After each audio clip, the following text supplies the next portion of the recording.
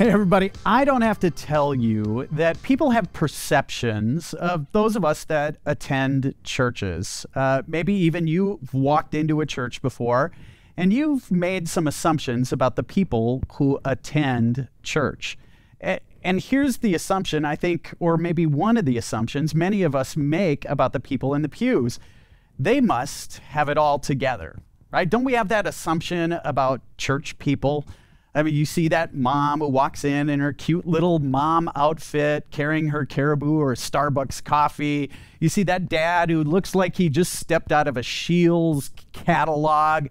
He's got this perfectly manicured beard, manicured just well enough that you know he took some time on it. And then they've got their kids. They look like they just stepped out of a Kids Gap store, all perfectly dressed, some of them even matching. Or if they have high school kids, they've got that son who's the captain of the hockey team. They've got that daughter who's the academic standout.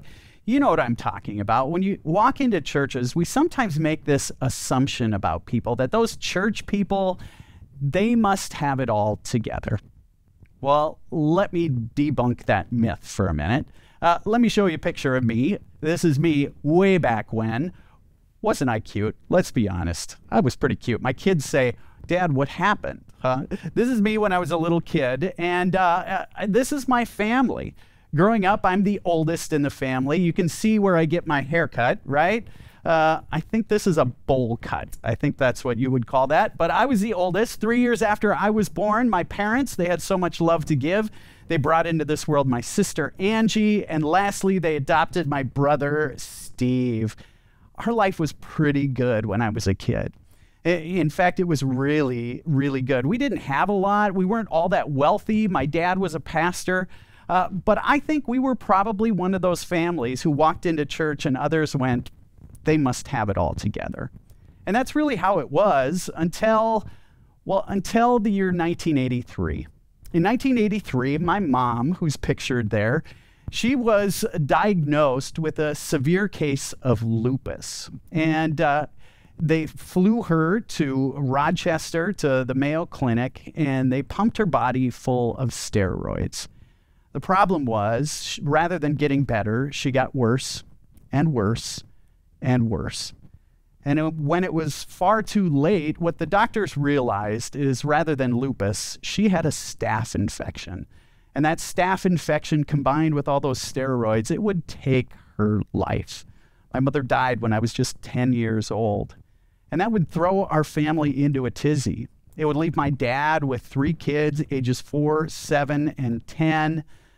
And my dad, let's be honest, he just wanted his kids to have a normal life.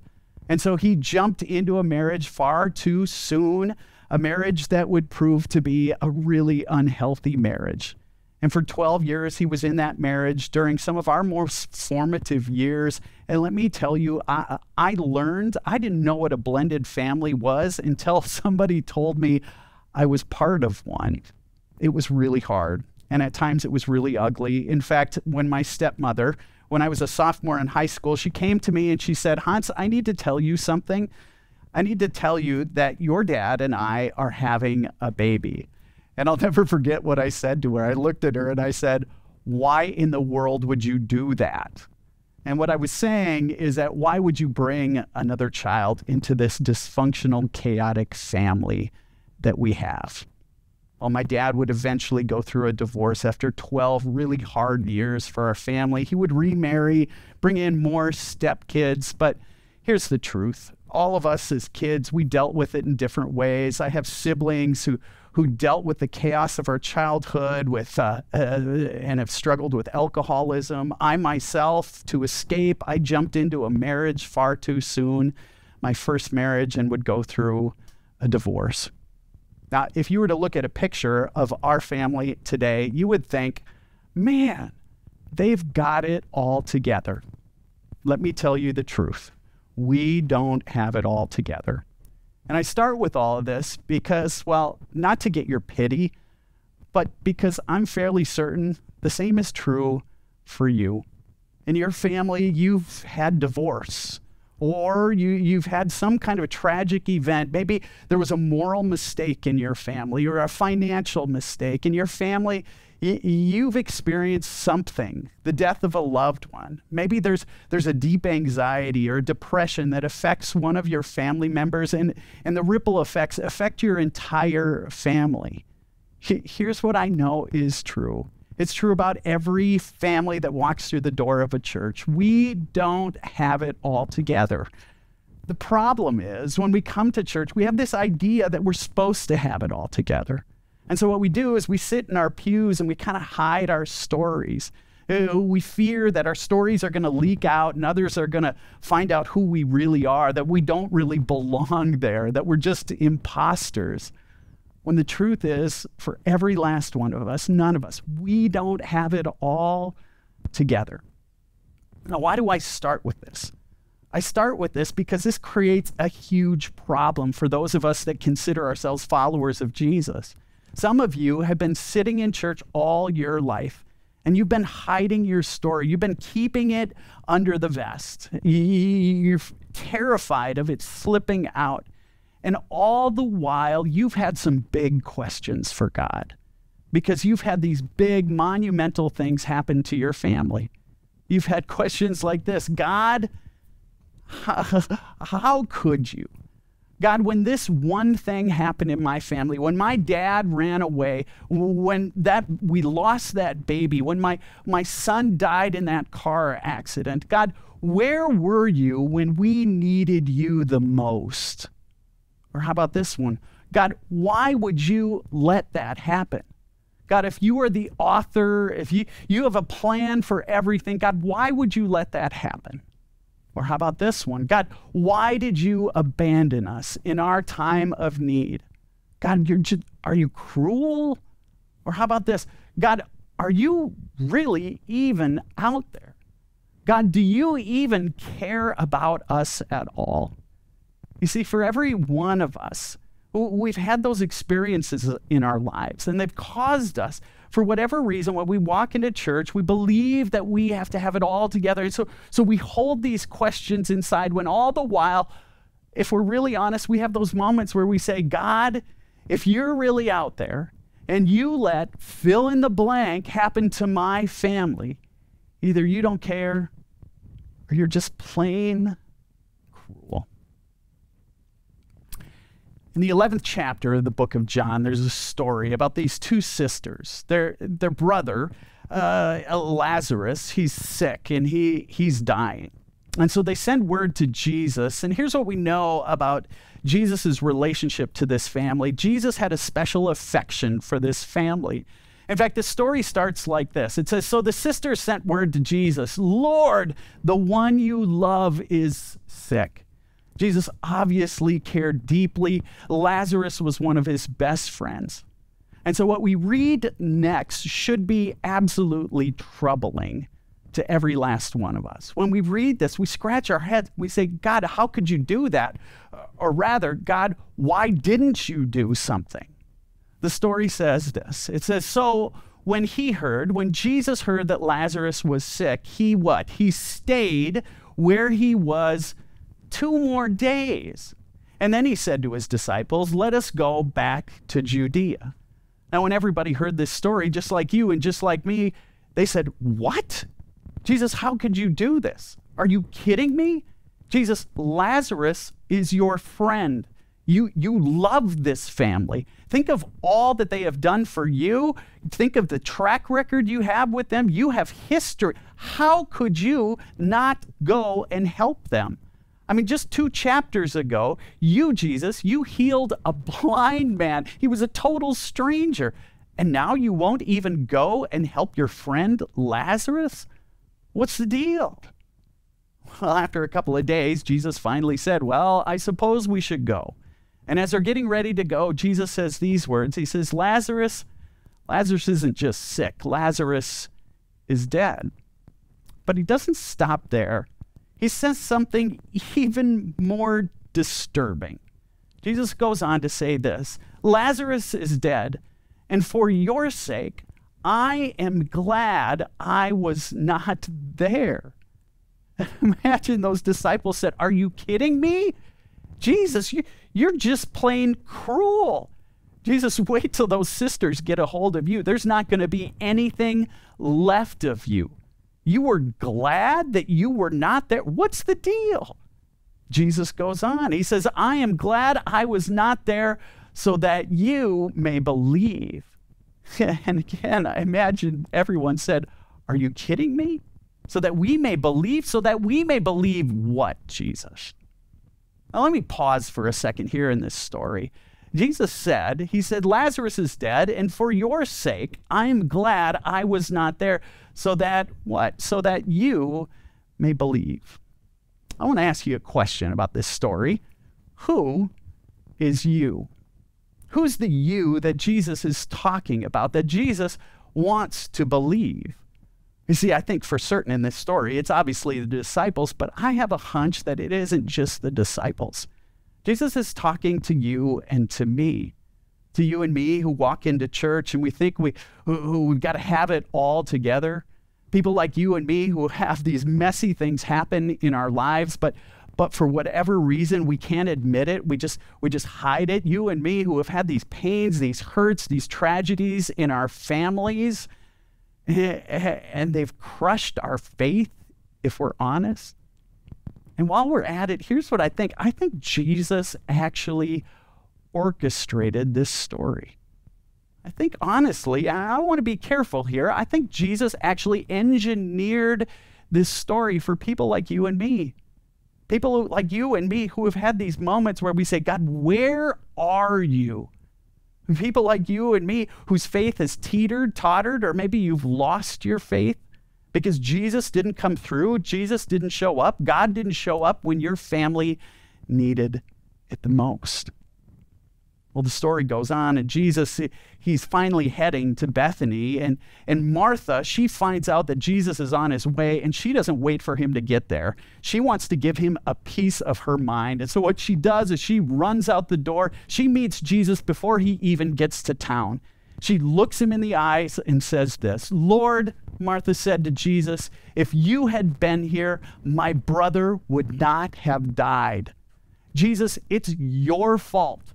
It's your fault. You could have saved him. This is all your fault. Why did you abandon us?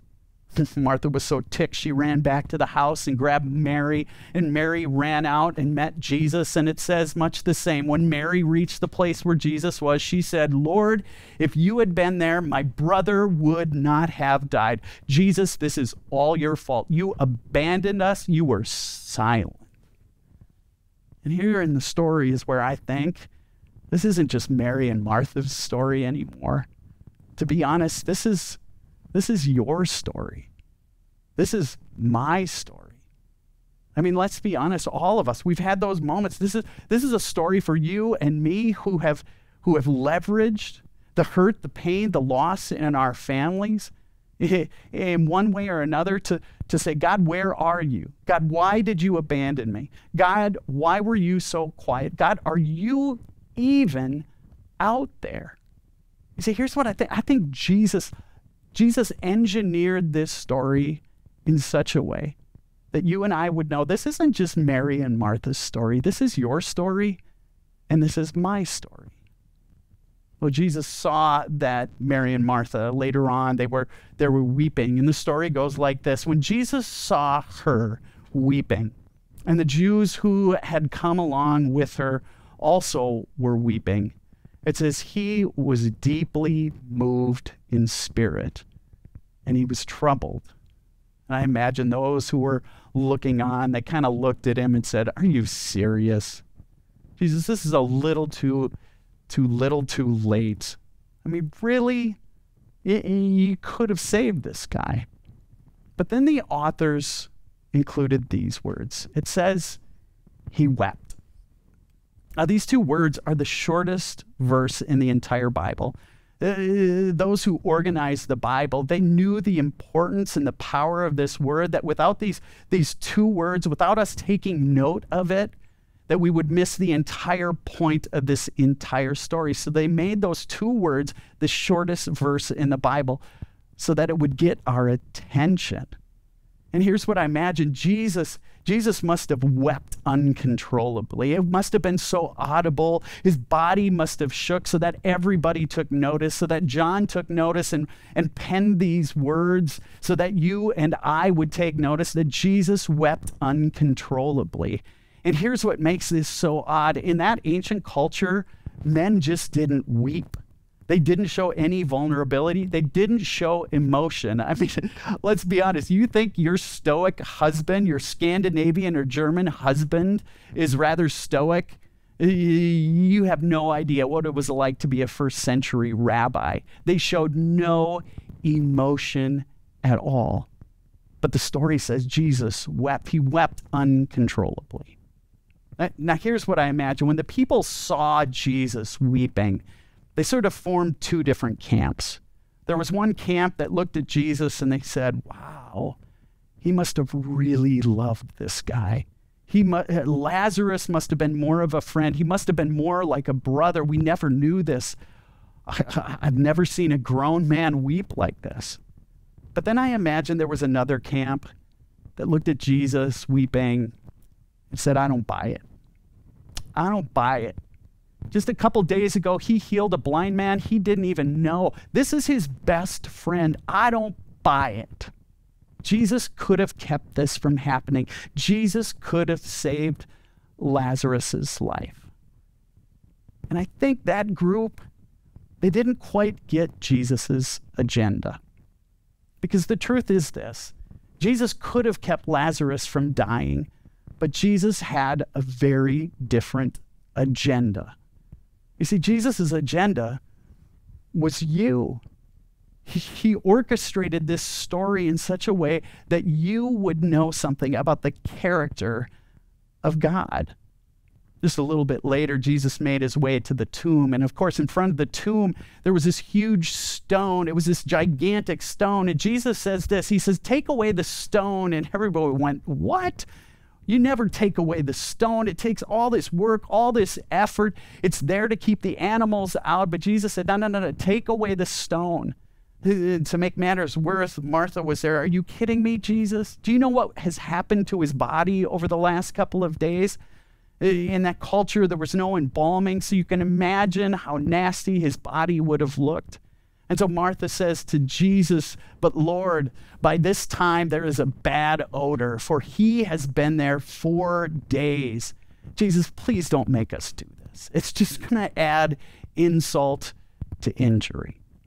But Jesus says, take away the stone, and they do. And there, standing by the tomb, it says this, then Jesus looked up and said, Father, I thank you that you have heard me. I knew that you always hear me, but I said this for the benefit of the people standing here. And here's what I think. Jesus orchestrated all of this, not just for the people standing there, but for you and for me as well.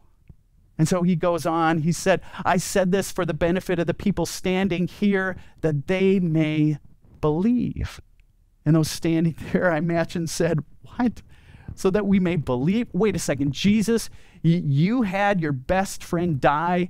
You had his sisters worried sick. You did all of this just that we might believe something. Believe what?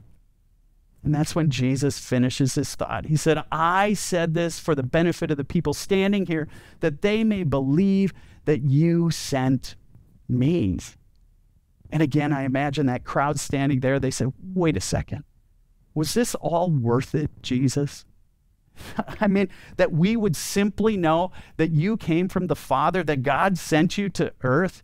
You had your best friend die. You had his sisters worried sick. You did this. Was it all worth it simply that we would know that God sent you into this world? To which I imagine Jesus would say, absolutely. It was absolutely all worth it.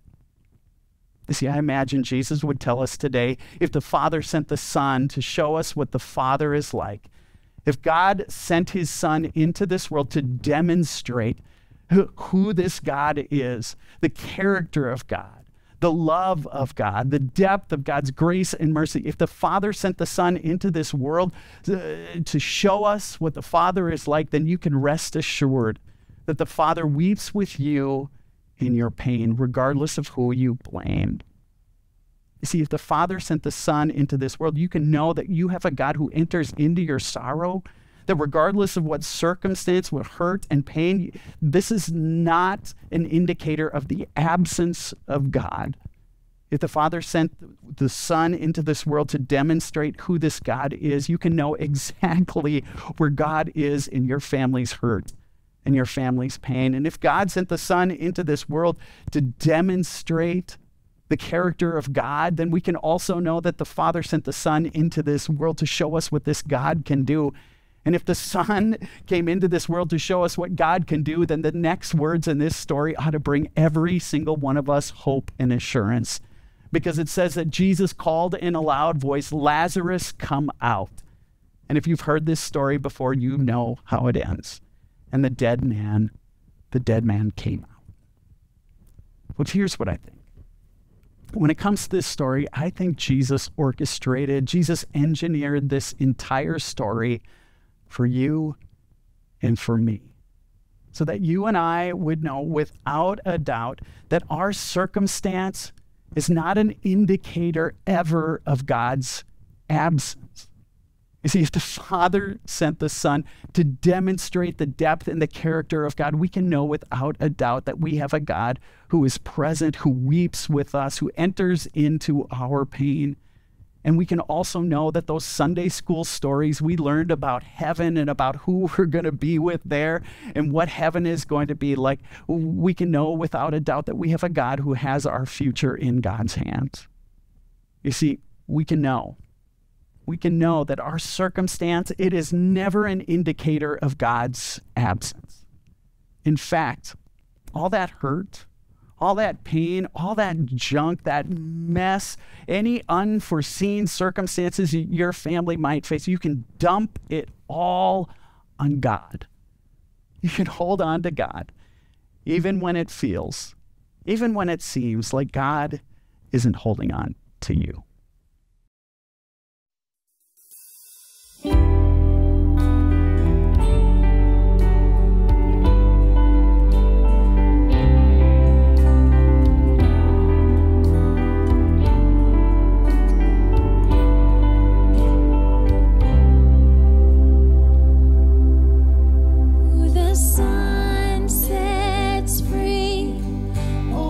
Free indeed.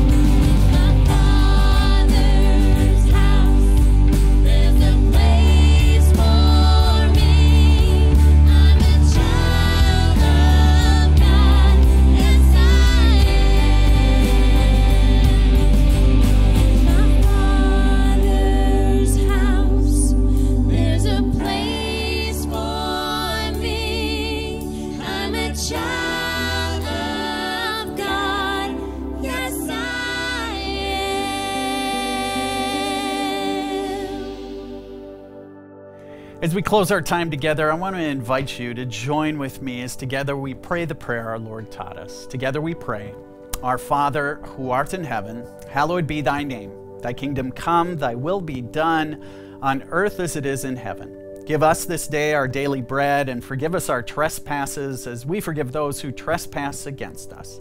And lead us not into temptation, but deliver us from evil. For thine is the kingdom, and the power, and the glory, forever and ever. Amen. Hey folks, thanks again for tuning in today. Thanks for spending just a little bit of your day with us. It's always an honor to know that you chose to spend a little time with us today, especially if this is your first time with us. If this is your first time with us, we'd invite you to take maybe a next step with us. It's an easy one. Head out to our website, calvaryalec.org, and there's a button. It says sign up for emails. It's the easiest way for you to take a next step and find out about all the ways you can get involved with us here at Calvary, and we can connect with you. We'd love for you and be honored if you'd be willing to do that. We are sitting today, as I record this message, 39 days from Christmas. By Sunday, it'll be even less. We are getting closer and closer to Christmas. And so here at Calvary, we love Christmas. We believe it's one of the most important stories, if not the most important stories of our faith. And so we celebrate in all kinds of ways, from a kids and carols event to a coffee and carols for our seniors. We do carols and cocktails and mocktails. We have a night for weary hearts for those who are struggling with loss this time of year. We've got all these events, and we want to invite you to join us. We've created a special website, Christmas at Calvary. You can head out to that website and there find out about all the activities going on over the next month. Most importantly, we want you right now to begin to make plans for which Christmas service you're going to be joining us for. We've got 6 Christmas services over the week of Christmas. We can't wait to see you and have you join us. As we close our time together today, I want to invite you to make your offerings. We are just so grateful for your incredible generosity that allows us to do all we do here at the church. You can make your offerings in one of the ways on the screen. The easiest one is just to simply head out to our website, calvaryalec.org, and there hit the button that says give. And there you can sign up for a one-time, or I'd encourage you to consider signing up for a reoccurring gift. It's the way you can be most faithful in your giving throughout the year. Another way you can make your gift today is simply by using that app on your phone, Venmo. If you want to write a check, you can write a check and drop it in the mail to the address on the screen. Or if you'd like to make a special gift this holiday season, we'd love to connect with you. We'd love to talk to you about all the ways God is calling us to live a generous life. Folks, thanks so much for tuning in. Can't wait to see you next week when we kick off a new series, our Christmas series. We're calling it Reimagine Christmas. See you next week.